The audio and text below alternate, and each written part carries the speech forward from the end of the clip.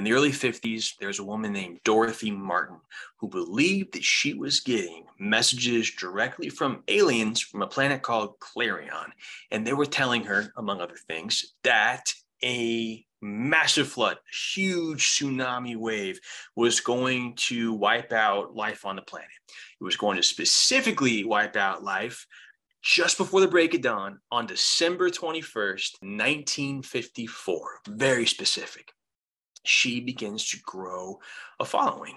Now, as that date is getting closer, right, as midnight's ticking down, all of these followers are gathered and they're awaiting the spaceship's arrival. It's, according to Dorothy, it's supposed to land at that location and pick them up at midnight. And as that clock is ticking down, you have to put yourself in their shoes. These are people that aren't just like, oh, hey, it'd be fun to go for a spaceship ride. It goes far deeper than that. For months or years in some cases, these people had gone all in on this belief system. They had quit their jobs. They had sold their belongings, sold their houses. They had cut off, burned bridges with very deep family, friend, coworker relationships. I mean, you can imagine how hard it would be to watch someone you love fall into something like this and the tension that could cause in the relationship. A lot of these people destroy those relationships. So financially, socially, emotionally, metaphysically, spiritually, professionally, everything about their lives has been poured into and committed to this idea that on December 21st, I am going to go to the planet Clarion with these aliens and escape the destruction that's about to occur. Midnight ticks by and, spoiler alert, nothing happens, right? The world was not destroyed in the early 50s by a massive wave. 12:05 ticks by. And at one point, one of the followers notices that, well, this clock says 12:05, but the clock in this room says 11:55. So they start having this discussion where, well, maybe that clock's fast. So maybe it's 11:55, but that clock ticks up to midnight and it ticks past midnight.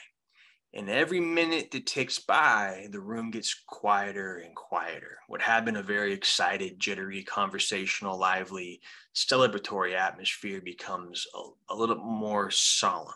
People start crying. People start trying to figure out what's happening, because you don't just in this situation go, oh, guess we were wrong. Well, let's go bowling tomorrow. I mean, remember how much of these people's lives have been poured into this prediction. As it ticks closer and closer past 2, 3, 4 in the morning, people start becoming desperate for an explanation. Dorothy receives, surprise, another transmission. And she says, you know what? It turns out because we all huddled together so tightly and spread this light across the world, God and the aliens, whatever, decided to spare the world. And we've saved the world. Congratulations. And also, they're going to pick us up now on Christmas Eve, December 24th.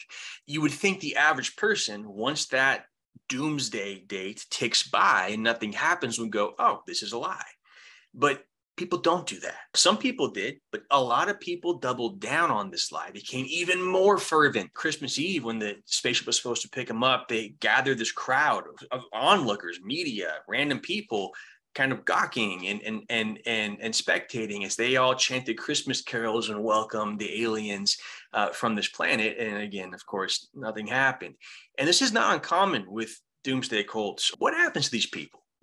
A lot of times, they don't just fall away, they fall deeper into it. They become more committed. What draws normal people like you and me into these belief systems to begin with? And then what keeps them there long past their expiration date, or long past the point when any neutral observer could see something is not right here, something unhealthy is going on? We're going to talk about that. What are the 5 most common traits that cult leaders use to recruit and maintain members as they grow their beliefs and they grow their community? Number 1, cults tend to offer a very simple explanation for all of your problems. Obviously, that's snake oil, right? Nothing cures everything. One simple thing doesn't cure everything. There's no magic bullet out there, whether it's the medical field or in economics or in sociology. We live in a complex world with a lot of complex things that drive the machinations of that world. Well, that can be frustrating, right? If you want to know, why did I lose my job? Why did someone I love get sick and die? These are really hard questions, and these are really hard answers. A lot of times there maybe isn't an answer. The universe is indifferent, or the answer is beyond our understanding is a common response to these things. Especially when it comes to economic stuff, though, like, why did you lose your job? The answer is probably a combination of a web of different factors: trade, economic policies, tariffs, taxes, the flow of labor pools, and the supply and demand of labor, supply and demand of whatever your product or service was. This is something that does not have an easy answer, but you do want an answer. So you have a couple options. One, go get a PhD in economics and figure out why the market crashed. Or two, someone walks up to you and says, hey, the reason that all bad things in the world happen are because you have evil things called thetans in you. And that's where all of your sadness comes from, or that's where all negative thoughts come from. Or hey, you know what? Yeah, the world is going to hell. The world is collapsing in on itself. And furthermore, a wave will come wash the world away on December 21st. But I can tell you, I know why it's happening. I have direct communication from these aliens, and I can save you from it. So they give you a very simple explanation or a very simple prediction about the world. And there's comfort in that, right? One of the hardest things about suffering is not knowing why you're suffering, not knowing what the larger purpose is, or if there is a larger purpose. And a lot of times believing that there's a larger purpose, or believing that you understand why it happened, it scratches an itch. If there is a level of satisfaction or comfort, I guess is a better word, pacification, that comes from having someone tell you the world is not as scary, unpredictable, and indifferent as you might think it is. What happened to you is horrible, but here's exactly why it happened, right? That knowing, understanding that cause and effect process is something that quells a lot of anxieties and fears that are a natural response to the otherwise chaotic, disinterested agony that can come at you at randomly when you're least expecting it in the world. Number two, a lot of these groups provide people with an entirely new identity that comes packaged with this salvation. It's interesting how much even things like symbols can change your identity. You probably have heard of the Stanford prison experiment. They randomly selected, a bunch of Stanford students. Half of them got randomly put into the prisoner pool. Half were randomly put into the police officer pool. And they ran a mock prison. The prisoners had to stay overnight for days and days and days. The police officers got to go home. And what was crazy was they fell into their roles relatively quickly. Right, the prisoners became kind of subservient, put up with a lot of abuse that they didn't have to put up with, but they got in their minds. They became kind of trapped in this prisoner mentality. The police officers, again, these are just students, but they became physically and emotionally and verbally abusive to their classmates. A big chunk people think of this transformation of identity comes with the wearing of uniforms. The prisoners were made to change out of their normal clothes into prisoner uniforms. They were referred to by a number, not a name. The police officers wore police officer uniforms, and they were referred to by a title, officer so-and-so, right? So a uniform, a new name, these are really crucial aspects of shifting someone's identity. This is not unique to prisoners or police officers. You see this in entertainment, right? People that are incredible entertainers, they go on stage and they're kind of somebody else. You ever hear of someone that's kind of like soft-spoken and shy in interviews, but then when you see them on stage, they go under it like Lady Gaga, right? They go under another name. They're somebody different. Their identity shifts. They're in costume. And we see this in cults, in a lot of these extremist religious groups as well, right? When you convert, when you become officially a member of the fold, fully initiated, oftentimes that comes with a brand new title, a brand new name. It oftentimes also comes with a uniform. So this new identity creates a break, a shift in continuity between their past self and their new self, right? They're reborn into a new role, and it kind of makes it easier to change and massage and manipulate their personality characteristics and their behavior going forward. Number three, isolation. This is a huge one. It doesn't happen all at once, but slowly a recruit will become more and more isolated over time.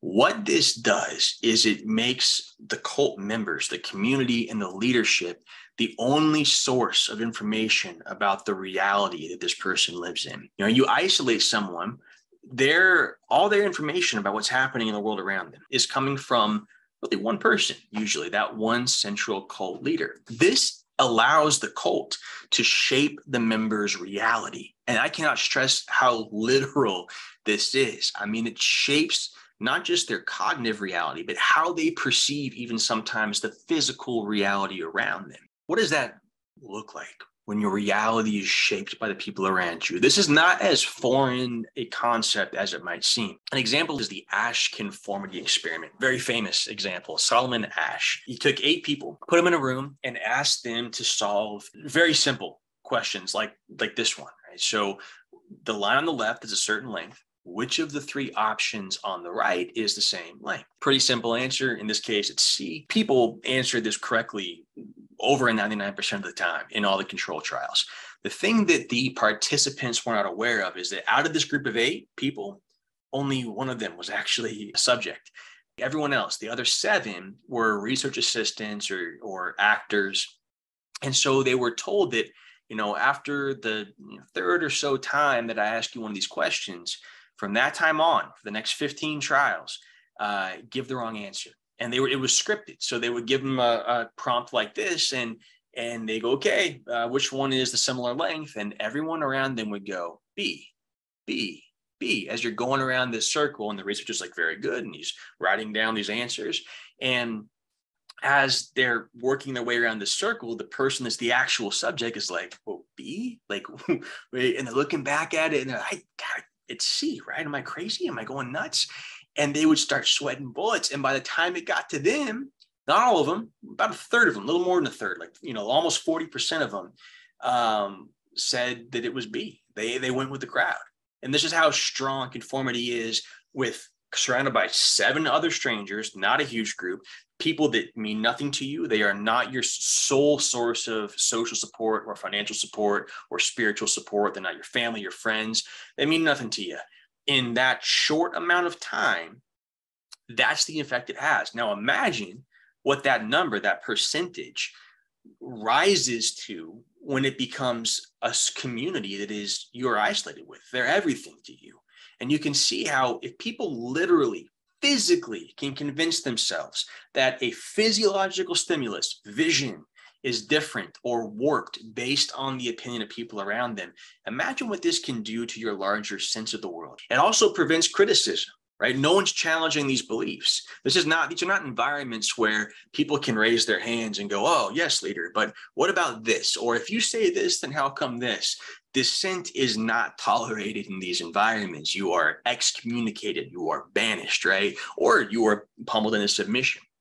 And so when you control the world around someone, you control the information flow, you control their reality, you prevent criticism, and you increase reliance on that person. If you grew up in a small town, it's hard to leave that small town. There's a whole lot out there. There's a whole lot for you to do. There's all kinds of opportunity and potential, but everything you've known, your coach, your teachers, your family, your friends, everything you've known is in that small town.